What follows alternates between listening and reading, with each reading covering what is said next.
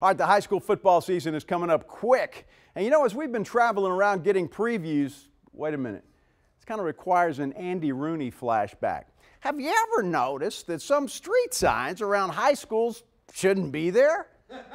Well, we did, and Vinnie Vinzetta went out to explore. So we were driving around San Antonio the other day talking high schools and football, and it occurred to us something isn't quite right. Like, why is Judson High School not on Judson Road?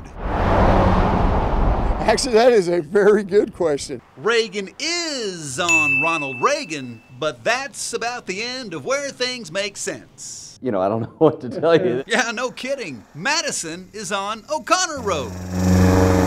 Say what? I go by O'Connor Road every day, and I'm thinking, no, that's not O'Connor Road. That's actually Madison Road. This is the first time anyone's ever brought it up to my attention. Now I feel like the dummy. There's no Churchill on Churchill. Forget about Marshall on Marshall. You're not going to find Wagner on Wagner. Warren is nowhere near Warren. And of course, there's no Clark on Clark.